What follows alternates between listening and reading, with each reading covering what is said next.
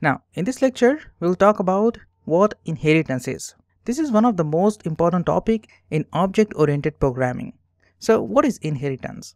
Inheritance is a technique to access public and protected properties and methods of the child class in the parent class.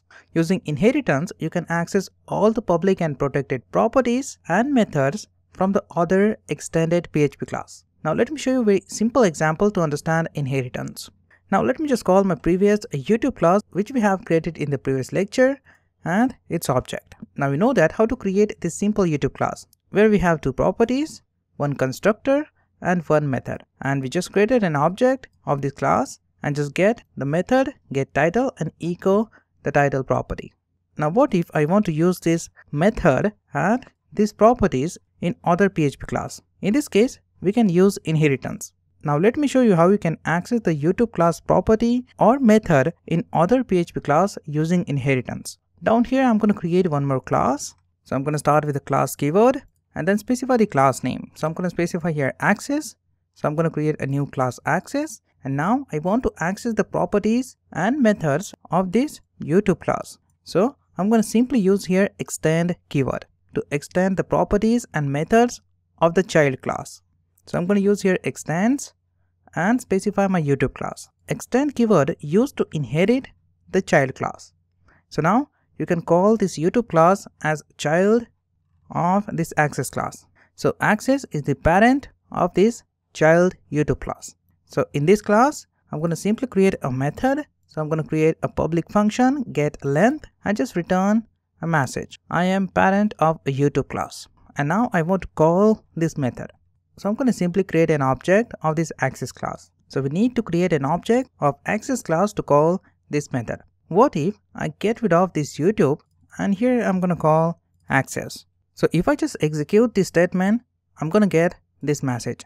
Because as I said, using inheritance, you can access properties and methods of the child class. So as you can notice here, we extended the YouTube class so we can access all the public and protected properties and methods of the YouTube class using this access object.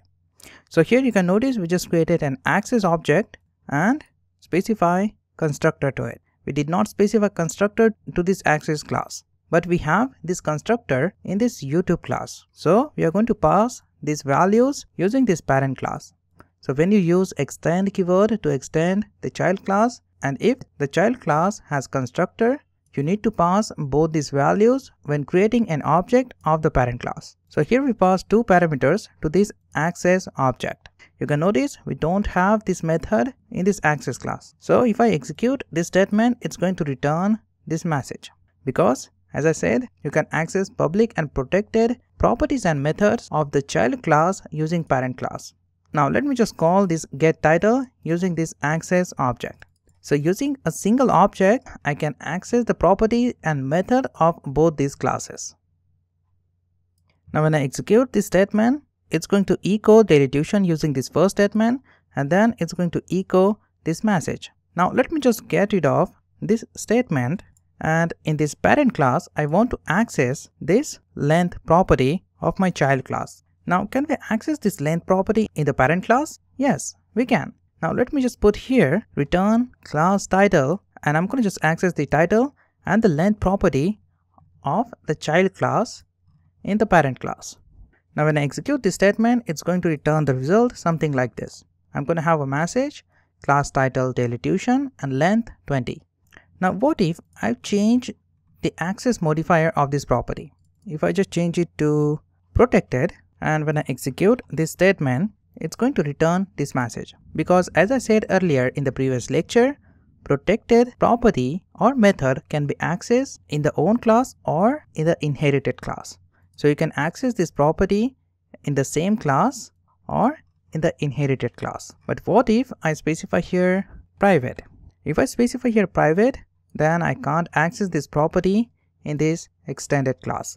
If you execute this statement, you will get a notice message undefined property. This is because you specify here private access modifier to this property.